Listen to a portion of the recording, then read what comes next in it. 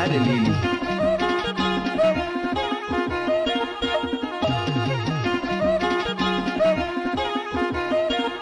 Ina dalili.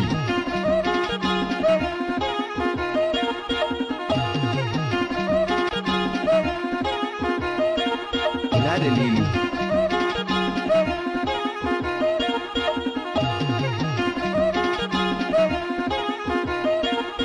Ina dalili.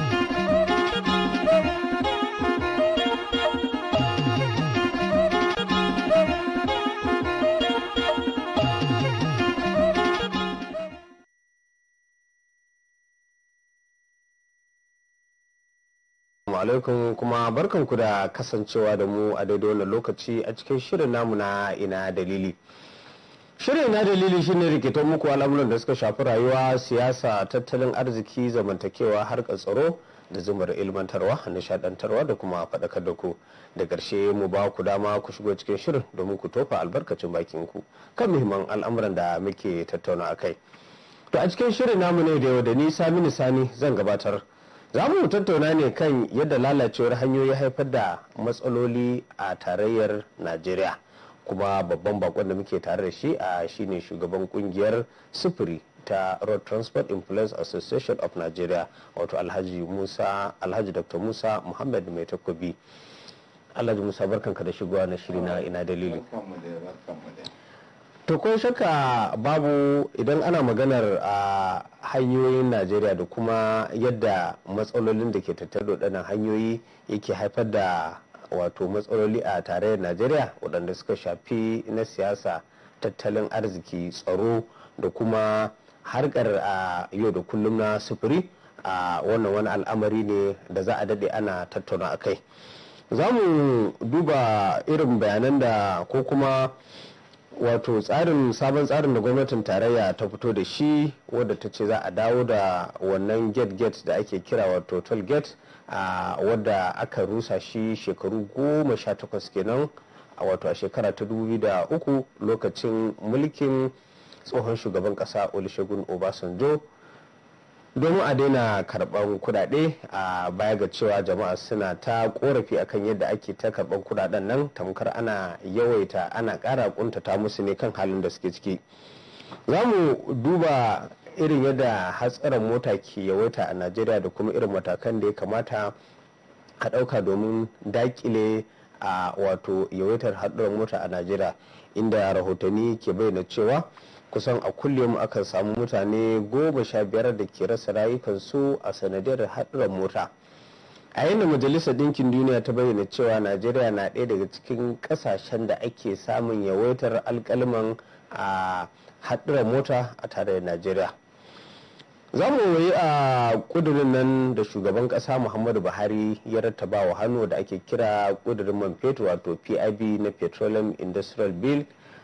Mu ga ta yane ne wannan zai shafi harkokin sufuri da kuma hasashen da ake yi da raɗe-raɗe da ake ta yi cewa idan aka so mu aiwatar da wannan sabon tsari na PIB akwai yiwuwar litar man fetur ta kai wajen zuwa 300, wadda kuma ko shakka babu haka ɗin zai iya janyo matsalolin harkokin sufuri a tarayyar Najeriya, domin ko kudin mota dole ne ya karu kuma kayayyakin masarufi ma dole za su sake karuwa, duba da cewa kusan duk kayayyakin masarufi da ake sarrafa su daga kamfanoni akan yi amfani da mai ne a sa a mota domin a yi safarar su zuwa kasuwanni daban-daban. Za ku mu kalli da masu wato ɓata gari 'yan bindiga waɗanda ke amfani da motoci ko kuma hanyoyi wato lalacewar hanyoyi suke cin karansu babu babbaka. Idan muka kalli dai yankin arewacin Najeriya a musamman dai daga nan Abuja zuwa Kaduna, kusan 'yan bindiga na yin amfani da damar lalacewar hanya wajen tare mutane tare da sace su, duba da cewa kusan ko a lokutan baya ma mafi yawan wato fashi da makami da ake tare hanya akan yi amfani da lalacewar hanyoyi ne domin ganin a gudanar da waɗannan aika-aika. Waɗannan da sauran batutuwa za mu tattauna a cikin shirin namu dai na ina dalili tare da bakon namu. Alhaji Musa Muhammad, bari mu ɗan taɓo abubuwan da ya fi ɗaya daga cikin wato illolin da lalacewar hanya ke haifarwa a tarayyar Najeriya wato shine a haɗuran mota, wadda ire-iren irin waɗannan haɗuran mota da yakan haifar da matsaloli daban-daban a Najeriya, tare kuma da salwatar rayukan mutane bila adadin, fitattu da kuma waɗanda ba fitattu ba. Akwai rahotanni da ke nuna cewa a watan Janairu a kanin sarkin Daura Allah ya masa rasuwa, wato a ranar 2 ga watan Janairu a sanadiyar haɗarin mota. Shin ya kalli illar haɗarin mota da ke yi wa al'ummar Najeriya? Don a wasu lokutan mu akan samu likitoci ƙwararru sun a wannan haɗarin mota ya ritsa da su, a wasu lokutan kuma jami'an tsaro ne ma waɗannan haɗarin mota ke ritsa da su. Shin ya kalli yawaitar haɗarin mota, kuma wani tsokaci za ka yi da ba da shawarorin hanyoyin da ya kamata abu domin a takaita wannan al'amari? Eto a nan gaskiya fi sabilillahi ni zan iya ce maka a bangare biyu ne. Akwai lalacewar hanyoyi, akwai kuma rashin bin doka da oda, akwai kuma ko da yake rashin bin doka da oda ya shiga cikin ainihin gudu marar dalili.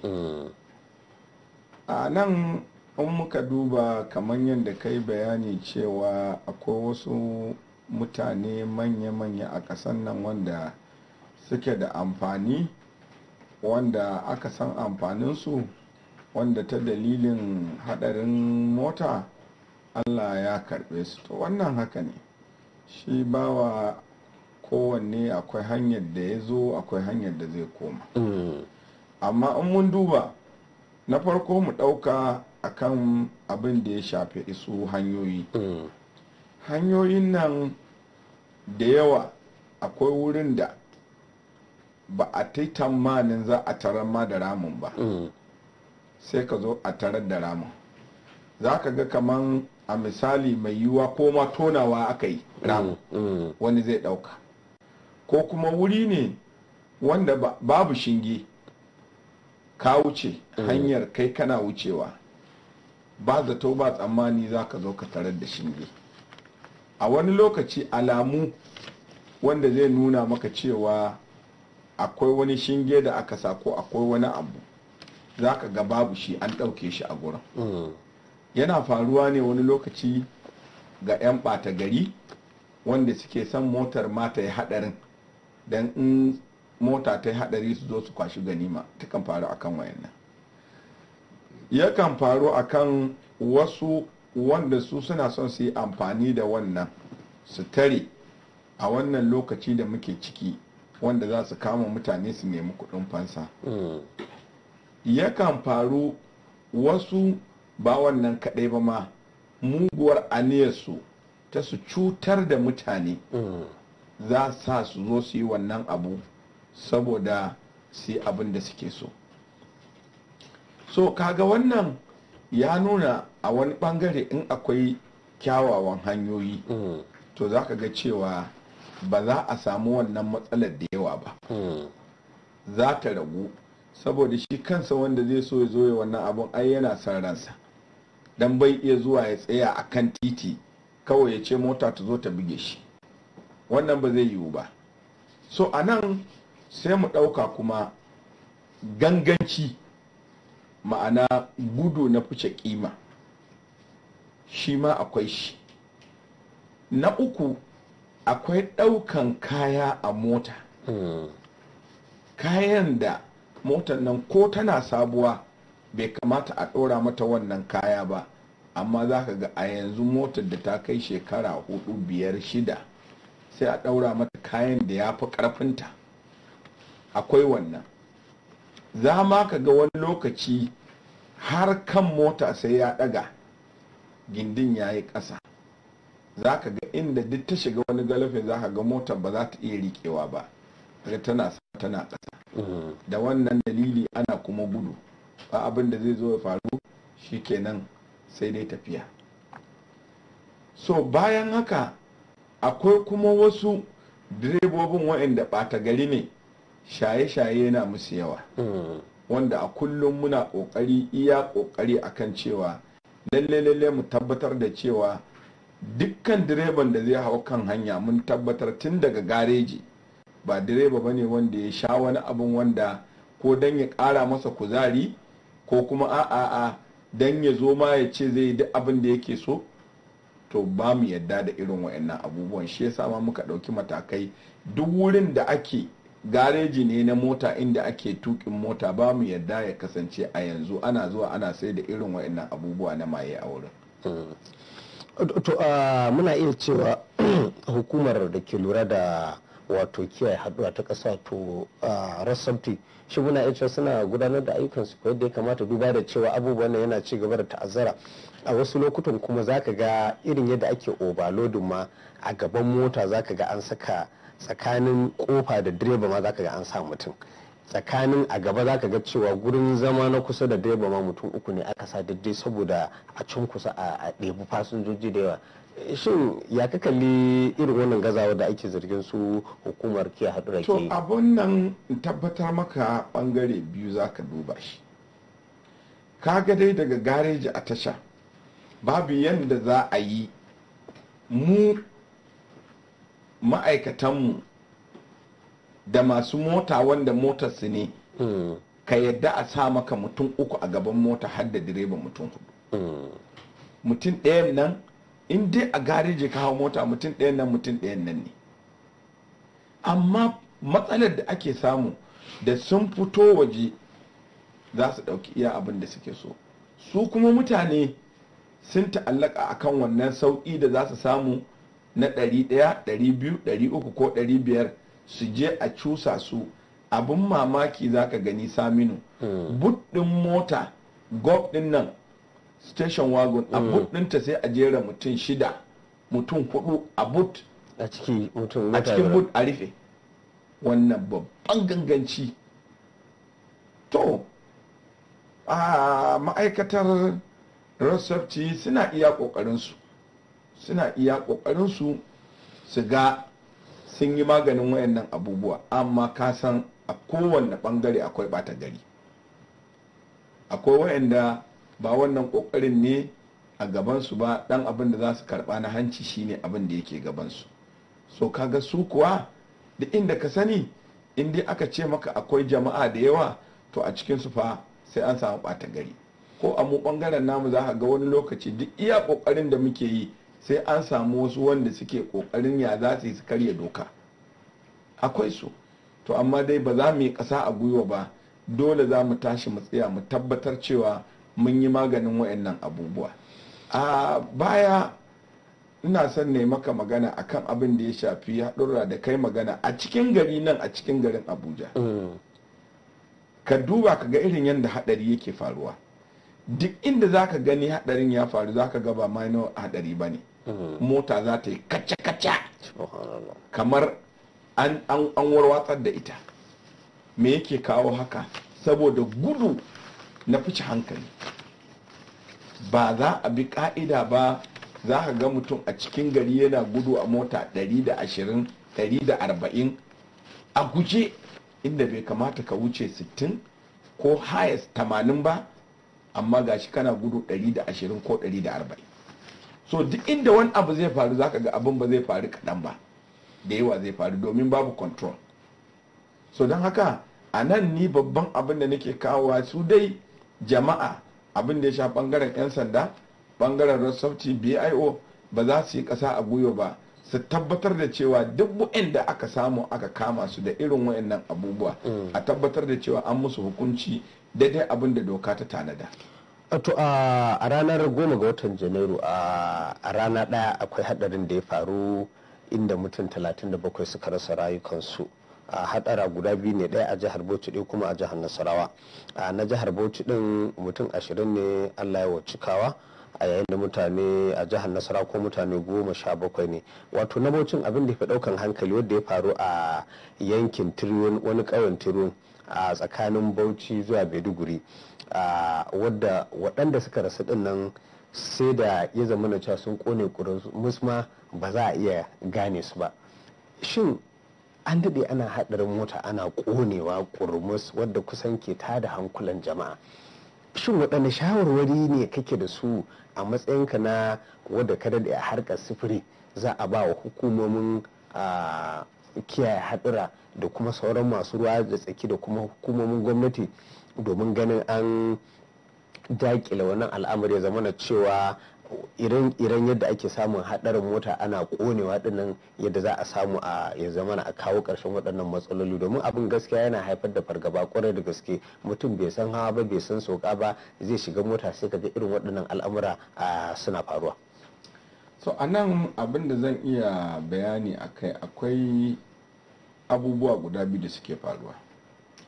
Na farko, ita mota duk yayin da aka ce gudu ya yawa, idan ta je ta bugi wata 'yar uwarta ko kuma ta je ta kauce a hannun shi wanda yake gudun nan, domin zai iya cikin gudun da yake ya fada wani rami wanda ba zai iya riƙewa motar ba, zai iya cikin gudun da yake yana son ya yi overtaking ya fice wata motar ya zama na wata shi ma ya taso a harzirce a guje, babu yadda za a yi ya fice wannan motar, ƙarshen ta za su zo su buga ne. Duk inda irin wannan ya zo ya faru, in suka zo ƙarshe tocin su kama da wuta a take, ko da akwai fire distinguisher idan ba za ta yi amfani ba, tunda wa ma zai zo kusa da mota. Wannan abu ne wanda yake kullum muke gargaɗi a kai. Mota in ka hau kan hanya, duk yadda hanyar take da kyau, to ka bi a hankali. Akwai limit na wannan tafiya wanda yake ko da wani abu zai zo ya faru na kaddara ne, insha Allah za ka ga abin ya faru yadda ba zai ɓata rai da yawa ba. Amma gudu da ake yi, za a zo overtaking, ga wannan trailer ce, ga waccan mota ta zo, ga nan rami ne, ina za ka yi? Dole sai sun buga junansu, kuma suna bugawa motar tana kama wuta, tun da fetur ne. Subhanallah. Ka sani kuma duk inda karfe da karfe zai haɗu da karfi, dole ne wuta ta tashi. So kuma na biyu, ya kamata yadda aka mai da shi kowa ya sani doka ne, dole ne a motar ka kana da fire distinguisher. Wannan doka ne, bai kamata mutane suke wasa da wannan al'amari ba. Wani za a ga ɗan abu ne kankane ma zai faru a cikin gari, sai ka ga motar babu ma fire distinguisher, sai ta kone. Ba gudun ake yi ba, amma babu shi. So don haka ina ba da shawara, su dai al'umma ya kamata su yi wa kansu kiyamar laini, ya kamata suke bin doka da oda akan abin da suke gani an ce din nan. Karka ce a'a wannan dan wannan menene, a'a baka san lokacin da abin zai maka amfani ba, baka sani ba. To bari mu dan tabo a yadda ɓata gari 'yan bindiga ko kuma masu garkuwa da jama'a ke yin amfani da hanyoyi wajen gudanar da ayyukansu. A wasu lokutan za ka ga masu garkuwa da mutane a gefen hanya, a inda ma ba a yi tunanin ma masu garkuwa da jama'a ba, za ka gan su kamar da yagaggun kaya, kamar mabarata, suna ko su tsaye da mota ko a rage musu hanya ko kuma wani abu makamancin haka. Da zarar mutum ya tsaya saboda dalilai na tausayawa, sai kuma a shiga motarsa sai a yi garkuwa da shi. Shin wani shawarari za ka ba wa jama'a wajen ganin matakan da ya kamata su ɗauka domin su samu kariyar kansu? Eto a nan abin da nake ba da shawara ga mutane, mafi yawanci dai inda wayannan abubuwa sukan ɗan faru a bayan nan, za ka ga guri ne wanda hanyar ta lalace, za su zo da siffar tamkar suna neman taimako ne. To kuma daga nan neman taimakon za su zo su tare ka. Akwai inda zai faru, za ka gama wasu alamar suna ɗebo ƙasa suna zubawa a wasu ramummuka, har da ganye a hannunsu, suna yin wannan ƙoƙarin. A ƙarshe kuma za a iya fakewa da su ɗin dai a yi muku ta'annati. So a kowane lokaci ya zamana shi direba da zai tuka mota ya zamana cewa yana fuskantar menene yake faruwa, menene abin da yake faruwa wanda zai sa shi ya zama karatu ne a gare shi. Don haka ba dole ne in ka gama barace a kan hanya a gurin da hanya ta lalace yana zaune dole ne sai ka cire abin sadaka ka ba shi ba. Shi ma kuma ba dole ne a ce sai wannan gurin zai je nemi wani abu ba, kamata ya yi a nema wa kai zama lafiya. Kai mabaraci tun da ka san ana amfani da irin wannan abubuwa ana aikata ta'annaci, kai ka karkaje wajen. Kai kuma kanka mai bayarwa tun da ka san ana amfani da wannan ana yi, kai ma karka bayar, ka fita inda ya dace, in ka je sai ka bayar. Kai ma mabaraci inda ya dace kai ma ka je gurin kai ma kai bara. Amma dai ya kamata jama'a su kula da irin waɗannan abubuwa da yake faruwa. Bari mu dan tabo a sabuwar kudurin dokar nan da 'yan majalisa suka amince da ita bayan da aka daɗe aka samu shekara da shekaru ana ta wato cece kuce da tafiyar hawainiya dangane da amincewa da kudurin shine kudurin na man fetur wato PIB Petroleum Industrial Bill. Ana ta cece kuce cewa idan har aka so mu aiwatar da wannan tsari na man fetur litar mai za ta tashi kusan naira 300 daga kan 162 da ake amfani da shi a yanzu. Shin ya ka kalli wannan al'amari, in kuma wannan al'amari ya zama haka ne, shin waɗanne matakai kamata abin ne domin ganin an sauƙaƙa wa talakawa rayuwar da suke ciki? Eto a nan abin da nake gani shine abu ne wanda ya kamata a yi amfani da damar da aka samu tun ma a baya aka batta. Yanzu dai kowa ya san man fetur a duniya ya riga ya sauko ƙasa, wanda a baya ya kai lokacin da gangar gurɓataccen mai guda ɗaya ta kai dala 100 har da wani abu. Amma yanzu dai har yanzu ana nan tsakanin 70-80 haka. So wannan ɓangare da ake samun tallafi a baya da kuma wasu suke amfani da ɓangaren gwamnati suna ta'azurta kan kawunansu, wannan abu da aka cire aka mai da shi ƙarƙashin kamfani, mutane ma'ana 'yan kasuwa wanda za su shigo cikin al'amura, dole ne fa sai an samu saminu abubuwa kamar guda uku. Na farko, gurɓatattun ma'aikata wanda ba aiki za su yi ba ka zuwa kana da kamfani an sayar maka wani ɓangare da za ka yi wannan aiki ka bar su a gurin.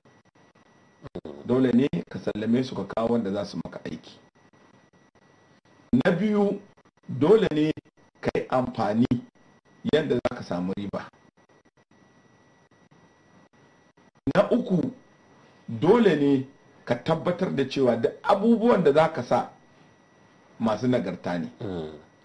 Kaga saɓanin cewa yanzu nan a misali na san wannan kayan gwamnati ne, zai iya a bar shi ya lalace, ya yi wani abu a ta rubuce-rubuce cewa ya za a samu, ya za a kawo, sai an kai ofis kaza, sai an yi kaza. Wannan zai zama babu.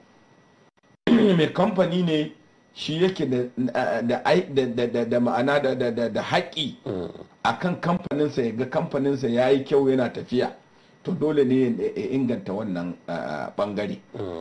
So na tafiyar abin da mutane suke tunani akan tsadar kayayyaki, wannan ya zama farilla.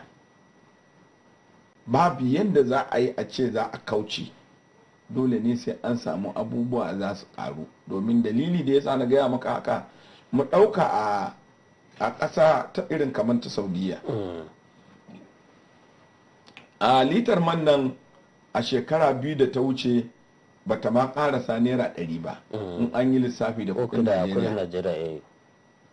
Amma yanzu jan man ya kai 200 har da wani abu lita ɗaya. Shi ma koren ya kai 200 da dai. Wane ne kore ne jakin? Suna da mai guda biyu. Duka man fetur ne, amma duka man fetur ne. Wannan jan shi yana daɗewa kafin ya ƙone. Wannan koren kuma yana da saurin ƙonewa. So don haka masu tafiye-tafiye 'yan kasuwa sun fi sayan wannan jan. To jan ya kai 200 da wani abu, koren kuma yanzu ya kai 200.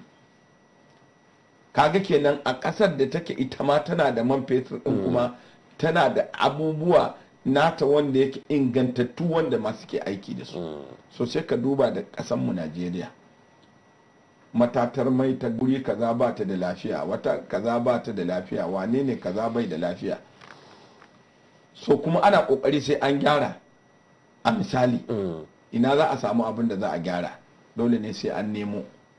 So don haka yanzu da aka shigo da 'yan kasuwa a cikin al'amuran, wani zai iya haƙuri da ƙaramar riba, wani kuma ba zai iya haƙuri da ƙaramar riba. Amma 'yan kasuwa ana zargin suna tsaurarawa, suna kuma tsawaitawa. Watakila in 'yan kasuwa suke rike da aka ba su ragamar abin, za a iya fuskantar tsada, talakawa su ji jiki. Saminu, shi yasa gwamnati ba ta sakan musu akalar abin gaba ɗaya ba. In ka kula, gwamnati tana cikin abin amma ba kaso 100% ba. An saki wani bangare na iko ga su wa'annan kamfanoni da za su shigo, ita kuma gwamnati ta rike wani bangare da ita ma wanda yake kamar linzami ne, in ka fice inda ya kamata sai a ja linzami, dole ka dawo baya. So wannan shine, in dai an bi abin bisa kan ka'ida ba a san rai ba, to ina tabbatar maka ba wani abu da zai faru, za a samu ci gaba. To masu kallo da sauraron mu, shirin ina dalili ke zuwa muku daga nan kafar yanci ta gidan rediyo da talabijin na Liberty da ke nan birnin tarayyar Najeriya na Abuja. Kuma muna tattaunawa ne kan yadda lalacewar hanyoyi ke haifar da matsaloli a Najeriya. Kuma babban bakon namu shine Alhaji Musa Muhammad Mai Takobi, a shugaban kungiyar sufuri ta RTEAN a tarayyar Najeriya. Za mu je hutu rabu lokaci, mun dawo za mu yi wasu batutuwa duk dai game da hanyoyin Najeriya. Kudakacin ina dalili.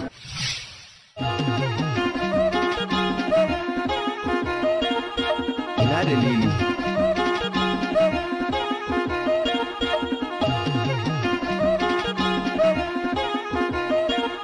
Ina dalili.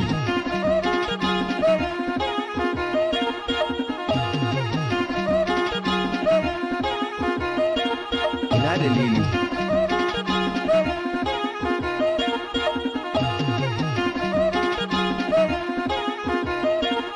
Ina dalili.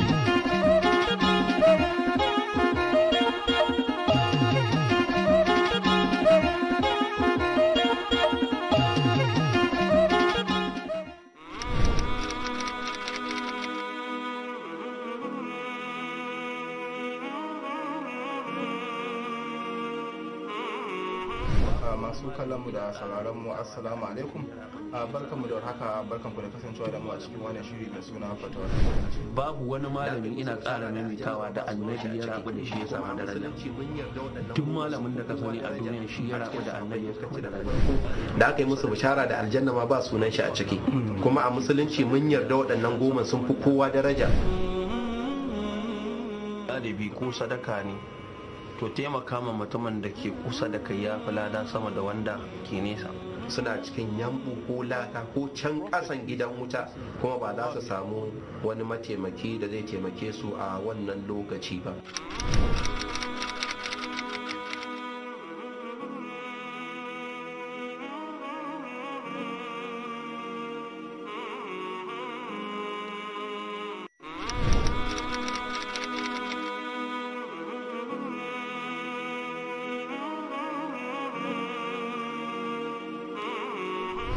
Masu kallon mu da sauraron mu, assalamu alaikum. Ina dalili.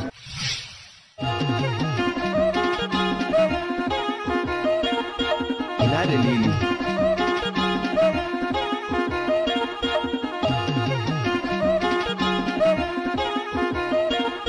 Ina dalili.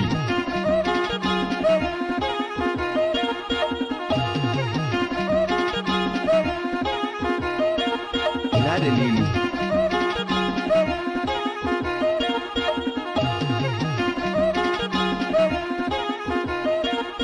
Ina dalili.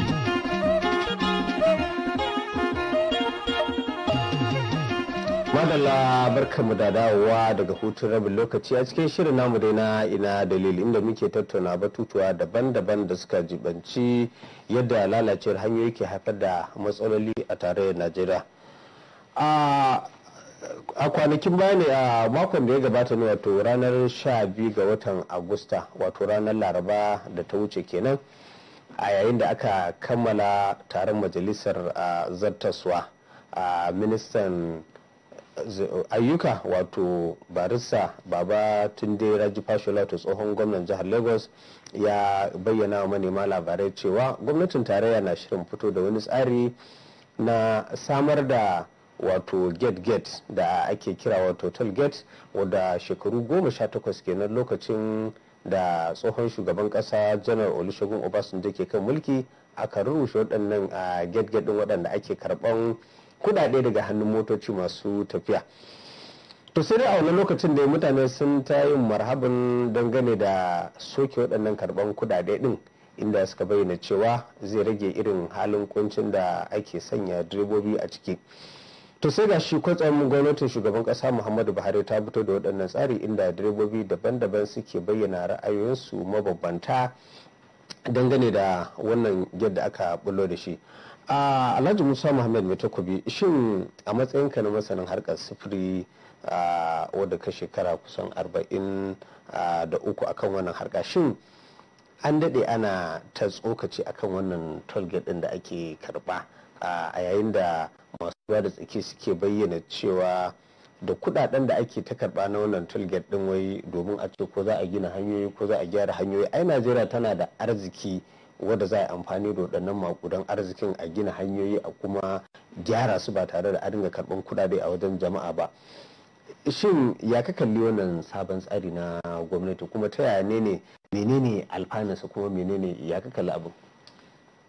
A nan na farko dai kafin ma a kai ga gabatar da wannan magana a gaban shugaban ƙasa da shauran masu ruwa da tsaki a wannan ƙasa tamu, shi wannan minista ya kirawo mu ya zauna da mu kuma mun nuna masa cewa lalle matukar za a dawo da wannan shinge da aka rushe a baya mun yadda kuma za mu yi biyayya, amma abinda muke bukata a janyo masu hannun jari ya zamana sun sako jarinsu akan gina hanyoyin Najeriya masu nagarta.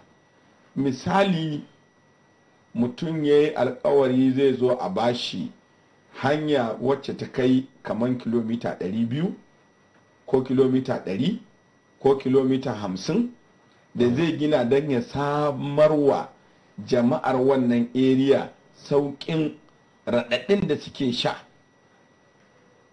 To wannan al'amari ne mai kyau, mun goyi da baya tunda mu muna gani akwai wuraren da suke lalacewa, jama'a ne ma mutum 4 mutum 3 za su zo su nemo dutsuna da ƙasa su zo suna zubawa. Mutane kuna wucewa za ku ga wasu na ba su naira 100 wasu 200 wani ma naira 1000 zai ba su, wani ma fiye da haka. To amma wasu za su ce watakila goyon bayan da kuka yi shine ko da a ce kun ɗebo fasinjoji a mota a wannan kudaden da ake biya din ba zai shafe ku ba, zai shafi direbobi ne a fasinjoji ne kai tsaye domin sai an dan ƙara kudaden mota din. Shin ya ka kalli wannan batu? To a misali mu ɗauka rayuwar fasinjojin da dukiyoyinsu shi ne abin da muke gani na farko, ba ma maganan ai ƙarin naira 100 ko naira 50 a fasinja ba. A nan ka ɗauko fasinjoji ka zo ka shiga wani ramin da ka shiga nan fasinjojin nan ba a mutu ba amma an ji ciwo. Me ranarta? Ka ɗauko fasinjoji ka je ka shiga rami saboda rashin kyan hanya, motar wani abu ya same ta kun zauna a cikin dokar daji. Me ranarta? Ko kuma a'a an ɗauko ma fasinjojin an je an faɗa wani rami saboda rashin kyan hanya, an samu haɗari wasu har sun rasa rayukansu. ko an ɗauko kayan nan wanda zai lalace ne, an zo an je mota ta daki wani rami, ta je wani abu ya lalace a motar, kayan nan suna cikin motar nan kafin a yi gyara kwana ɗaya ko kwana biyu kayan nan sun lalace. Ko motar ta zai ta daki rami ta faɗi, kayan gaba ɗaya su tarwatse. amma gwamnati tana da kudin da za ta iya gina hanyar nan. Maganar gwamnati tana da kudin da za ta gina hanya, wannan ba gaskiya ba ne, tana dai da abin da take da shi. Saminu, kada mu zo mu ce za mu yi son ranmu. Shin gwamnatin Amerika ko Faransa ko Ingila ba su da kuɗi? Me yasa suke karɓan haraji a wajen jama'arsu? Hatta filin da za ka yi fakin sai ka biya. Kai kanka a harkokinka da kake yi na sana'a ne, na albashi ne, sai an cire maka wani abu na haraji a cikinsu. Shin gwamnati ba ta da kuɗi ne take yin haka? Tana ƙoƙari ne ta yi amfani da waɗannan abubuwa wanda za a gyara rayuwar jama'a. Mu babban abin da muke bayani a nan shine a tabbatar gwamnati ta tabbatar ta bu sau da ƙafa kamfanonin nan su yi aiki mai nagarta, su yi aikin da ya dace. Amma wani naira 150 da direbobinmu za su biya bai dame mu ba, wani naira 500 da za a biya bai dame mu ba, wani koda naira 1000 ne bai dame mu ba. Domin dai bukatanmu yaya za a yi mutane da suke shan wannan wahala ta dalilin rashin kyan hanya su zauna da yara da mata a cikin daji, mota ta lalace an faɗa rami, ko ta kauce hanya an ji ciwo, ko ma an rasa rayuka, ko ka ɗauko kayan mutum kana da zimman ka je ka sauke masa ya sere samu abin da shi ma zai samu, motar ta faɗa wani rami ta faɗi, ko wani abu ya ɓaci a cikin motar wanda yake ba zai iya yiwa a gyara shi a take ba, sai an je an nemo kafin a zo a yi gyaran abin da aka ɗauko ya lalace. Akwai masu zargin cewa ai ko da wajajen karɓan kuɗaɗe ne na get din da ake sawa, in dai ba wai an fitar da wani tsari ne na musamman ba, za a iya samun almundahana yadda kuɗaɗen za su ringa zuwa zirarewa zuwa asusun wasu domin biyan bukatun kansu da kansu. Kamar a lokutan baya ai irin waɗannan get din ma sai kaga an ba da kwangilarsa, sai a ce ai tollgate na Ciromawa an ba wani kamfani misali, kuma kamfanin watakila ma yana da alaka da wani jami'in gwamnati, a ce shekara guda ka ringa ba da miliyan kamar 20 ko 30, watakila kuma za a iya samun sama da miliyan 200 ma akan irin waɗannan abu. Shin baka ganin in an fada wannan tsarin rashin gaskiya yana iya kunno kai kuma ya zamana ba a ma samu hadafi da cimma nasarar da ya dalilin da yasa aka fito da tsarin ba? So kullum ina son mutane su fahimci wani abu. Najeriya jiya ba ita ce ta yau ba. Ana samun canji, kuma ba zai iya yiwuwa abin da ya faru a baya ba ya haddasa dalilin da aka rushe wa'annan wurare hallau yanzu ma in an zo a sake yinsa. Wannan abu ne wanda ba zai yiwu ba, kuma jama'a dole ne in suka ga dalilin da aka kafa abu ba a yin abin, jama'a za su bijirewa abin nan. Wannan ya zama farilla, domin da abin da za a kafa shi yana da tsari, yana kuma dalili. Don haka in aka kauce wa tsarin nan da wannan dalili, dole ne jama'a su fito su ce a'a abin nan fa ba dalilin kaza aka yi ba, don haka ya aka yi kaza. Tunda ai in ka kula 'yancin da ake da shi a da wanda ake da shi a yanzu akwai bambanci. Hatta a bangaren ku na bangaren masu jarida da shauransu. Abubuwan da ba ku faɗa ku fito ku yi kusa ku bayyanar da su, yanzu ana bayyanar da su. So don haka matukar aka zo aka fara wannan abu, aka ga cewa abin nan da aka fara ba inda zai je, dole ne a fito a yi magana. Mu ɗauka za mu tafi international airport, kowa ya san abin da yake biya, kowa ya sani. Mu ɗauka kamar a Lagos Lekki tollgate, kowa ya san abin da yake biya. Bayan wannan akwai anguwanni da zan yi maka lissafi wanda na san wasu mutane ne suka zo suka yi gada ta katako mai ƙarfi wanda har mota ta kan hau ta tsallaka daga wannan anguwa zuwa wannan anguwa, kuma suna karban kuɗi a wajen. kai kanka mutum da zaka tsallaka da kafarka sai ka biya, mai mashin in zai tsallaka sai ya biya. Me ya kawo haka? Gwamnati ta gabata da karfin da za ta yi wannan abu a wannan lokaci, wani ya zo ya nema aka ba shi izini ya yi, kuma an sauƙaƙa wa wayannan mutane tsakanin wannan anguwa da wannan anguwa. To akwai a wasu shawarari da masu ruwa da tsaki kan harkar sufuri suke bayarwa cewa ire-iren irin waɗannan a matsaloli watakila inda za a samar da bankin sufuri wato bank of transport zai taimaka wajen gine-ginen hanyoyi dinnan da lura da wasu matsaloli da suka shafi harkar sufuri watakila ba wai sai an zo ana karban kudaden jama'a ba. Shin ya ka kalli wannan shawarari nasu na bankin sufuri din, shin zai iya yin katabus a wajen shawo kan matsalolin da hanyoyi ke fuskanta? Ito ai ba wai maganan hanyoyi ba ne kadai, shi bank of transport da a baya ma nake ta magana a kai. Mu ɗauka akwai bank of agric, akwai bank of industry, ma'ana ma'aikatu, akwai ɓangaren aikin noma. Ana ta tallafawa don dai a ga cewa an haɓaka noman nan, don dai a tabbatar cewa an yi kaza an yi kaza a ɓangaren da za a samu ci gaba a ƙasar nan. Mu ɗin nan ɓangaren transport ɗin nan shi yake da ƙarfi a ƙasar nan, wanda ƙarfin nasa ya kai duk inda ya kai. Mu ɗauka, in ka ɗauka a sama akwai ɓangaren abin da ya shafi ɓangaren jirage na sama, akwai abin da ya shafi ɓangaren jirage na ruwa, duk ɓangaren transport ne. Akwai kuma mu na ƙasa, duk ɓangaren transport ne, wanda idan gwamnati da za ta fito ta kula da wannan ɓangaren kadai, za a samu abubuwa da yawa na ci gaba da aikin yi a wannan ƙasa tamu. Duk wannan abin da muke ta kuka na maganar samari da wane ne, ai samari da yawa za su iya tuki, ba kuma aikin tuki ne kadai ba. Inda aka ce akwai mota kwaya 200 ko 150, dole ne fa sai an nemi ma'aikata a wannan gurin, bayan ma ɗaukan direbobi da yaran mota, dole ne a nemi ma'aikata. To haka idan ka je ɓangaren jirgin sama haka yake, in ka je ɓangaren jirgin ruwa haka yake. Amma ina taimakon yake?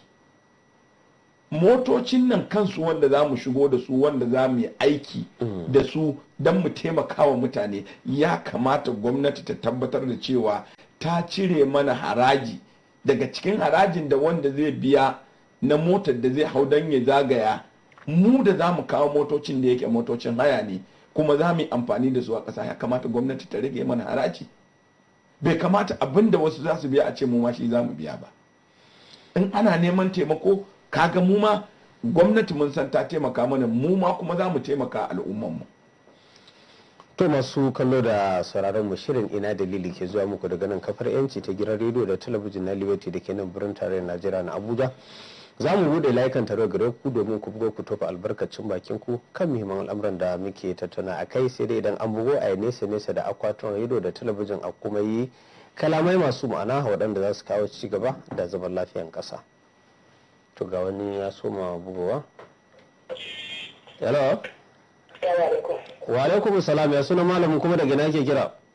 Bala Saminu Sani, barka da aiki. Ta fi kira da kare da da kure jambo, na kira daga Usain Lawan. To Bala Abdulkadir, muna tare ta, bismillah. Hello. Da alama layin ya samu tangarda.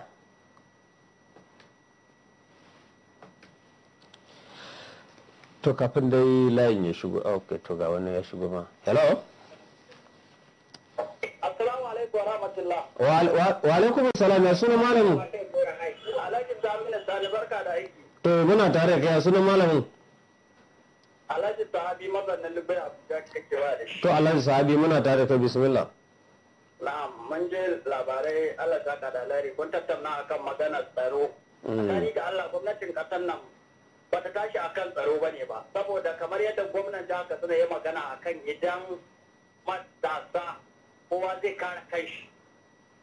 To wannan tsaron idan kamar yadda ya magana cewar matasa kowa ya kare kanshi, idan da za a saida ma matasa makamai, wallahi tallahi wannan maganar tsaron sai dai ya zama labari a jihar Katsina, saboda yadda 'yan ta'addan nan suke tsoron 'yan banga, ba sa tsoron sojoji haka. Yanzu haka akwai sojoji a duk yankunan da ake wannan ta'addancin, amma kwata-kwata ba sa tsoron sojojin amma aka ce mafi yau ga 'yan sa kai nan wallahi da gudu za su shige daji to idan yana so su kare kansu a ba da kofa waɗanda a ce ma kowa ya je ga inda zai sai makamin da zai iya kare kai shi ku tashi lafiya Allah ta da ɗaya. To a da ringa saisaita kalamai kuma ana yin kalamai dai masu ma'ana waɗanda za su kawo ci gaban ƙasa ba wai mutum ya bugo waya kuma ya ringa yin wasu kalamai marasa nagarta ba. Hello? Salamu alaikum. Wa alaikum salam, ya sunan malamin kuma daga ina ke kira? Sunana Abdullahi kai ya ci kudin fiyar wasu na kungiyar abokan duba ce ina kiran ka daga nan.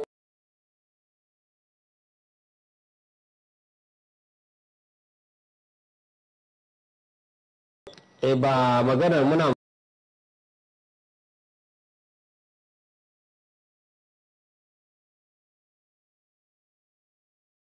tarayyar Najeriya ba maganar kariyar kai ake magana ba. Hello? Wa alaikum salam. Malam Samir baka da safiya kana tare da Lawan Ladan Odo ina ba bako fata alheri kuma Allah bai da shi. To Lawan Ladan Odo muna tare da ka bismillah. To a zahirin gaskiya hanyoyin mu gaskiya ya faɗa abubuwan da kawo hatsari akwai da gaske a zahirin gaskiya akwai gudu na wuce kima da wasu daga cikin direbobin suka yi. Yanzu idan ka ɗauki hanyar Kaduna zuwa Abuja zuwa Kano wanda ake ainihin gyaran ta da fara sabunta wannan gyaran Allah kaɗai ya san rayukan da al'umma suka rasa rayukan sakamakon wannan gyaran za ka tarar da an liƙe hannu ɗaya an ba hannu ɗaya kuma har yanzu sai ka tarar da bayan an liƙe ɗayan kafin mutum ya koma inda zai zama to kowa na da nashin gudun mutum bai fasa gudun akan yadda yadda yake tafiya akan yasirinsa kaga dole idan haɗari ya faru abin ya zo da mummunan yanayi kwanaki ko sati uku ba a yi ba wani abokina ya yi azzan tsakanin Kaduna zuwa Zariyan nan wurin ina tabbatar ma kusan hannun ma ɗaya daga cikin fasinja ko direban ba ma a ga hannun ba ya yi gaba kuma sakamakon irin wannan yawanci galibi da irin wannan hanyoyin da ake da yanayin yadda hanyoyin namu ga su a lalace kuma in ka ɗauki yanayin yadda ake gyaran wannan hanya ai bai kamata ma a ce ta kawo haka man yanzu ba a gama ta ba a yadda shugaban ƙasa ya ayyana za a gyara ta da yanayin yadda za a gama ta ko da ma za ta ɗauki lokaci yadda aka ga tana cin rayukan al'umma ya kamata a zarge kwanuka in kuɗi ne a cikin da kuɗi a samu a kokari a gyara hanya ba don komai ba a cikin rayukan al'umma muna da kira ga direbobi a bi a hankali a bisa da duk abin da zai same ka kana tafiya a hankali ne to abin zai zo da sauki in kawa guda ne wallahi abin ba zai yi kyau ba Allah ne ba mu ikon gyara kuma Allah ci gaba da tsare ku da fata ku da shi lafiya Lawan Ladan Odo jihar Kaduna. To Lawan Ladan Odawa daga jihar Kaduna muna godiya da wannan a gudunmawa taka. Hello?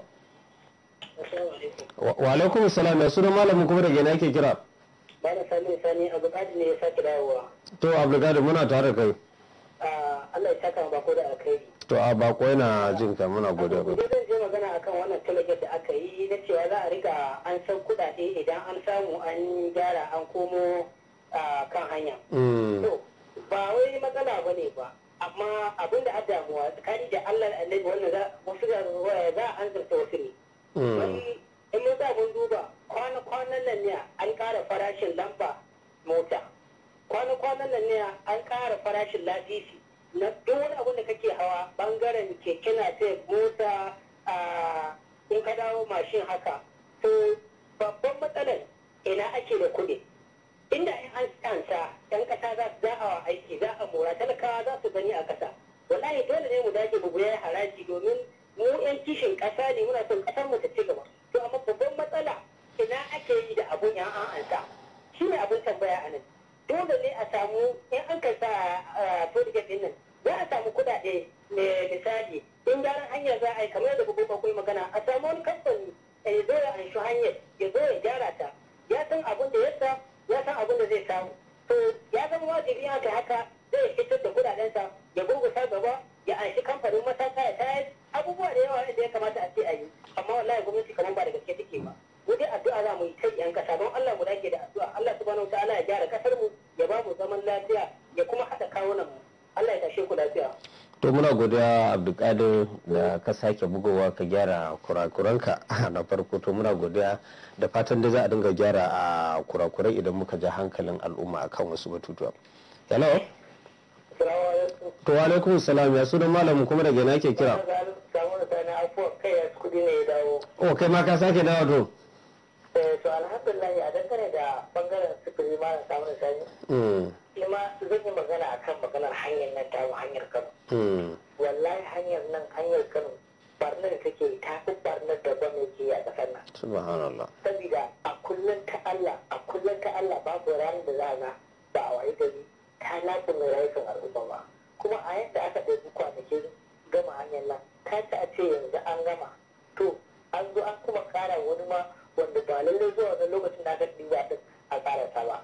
Kaga ya kamata a ce gwamnati ta duba yiwuwar wannan abu ba haka ba haka za ta saukar ta bashi a haka wata gwamnatin ba ta zo ta tsaya ta fara kamar za ta yi a bari a haka don kuma rayukan mutane suna tattalwanta saboda su ba hanyar suke bi ba na farko kuma suna son su ba hanyar sun san ba tsaro ba za su ba hanyar ba ballantana sun san ga yanayin ga yadda hanyar ke wani kuma mutane musamman direbobi ba hakuri dan mutum fa yana kallon ga babban mota ta taho ga waye amma haka zai shiga wallahi akwai sanda babban mota ta irin wannan sai da mutanen ciki gaba ɗaya babu wanda ya rayu a wajen kura haka aka yi wannan to Allah rufa asiri kai ya ci kudi lokaci ya dan lokaci yana mana tangarda kuma gurin ta ki zake dan sai ka tsara da aikin nan tana ganin inda rayuwar mutanen suke sarauta Allah ubangiji ya kawo mana ci gaba mai dole a kasan Allah ne da bako gidan lafiya to bako yana ansawa kai ya ci kudi muna godiya kwarai da gaske kai ma da ka sake bugowa a kaɗan gyara maudu'in akan abin da ake tattauna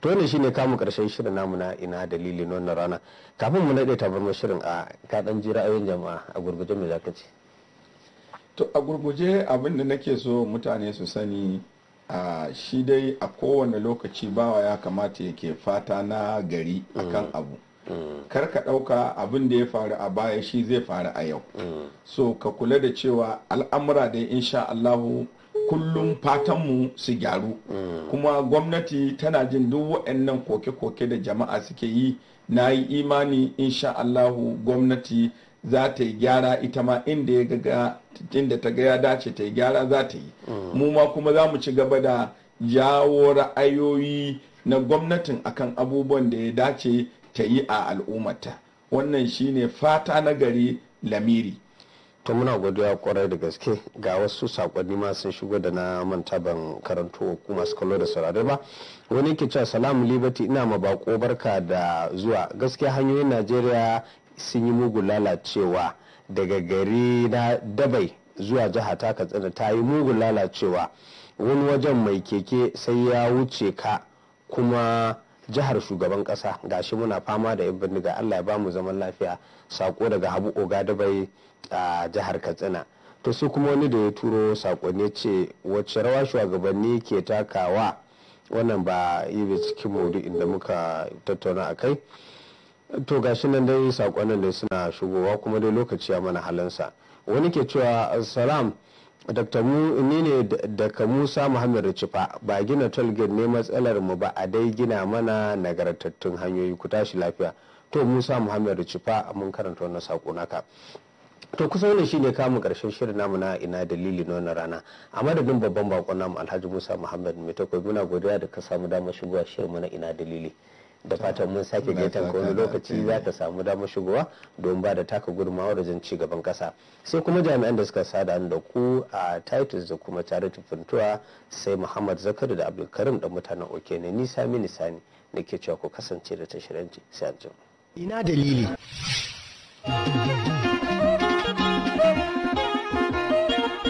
ina dalili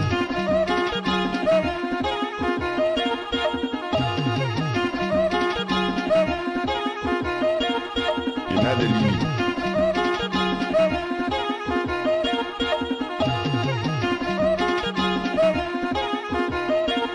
ina dalili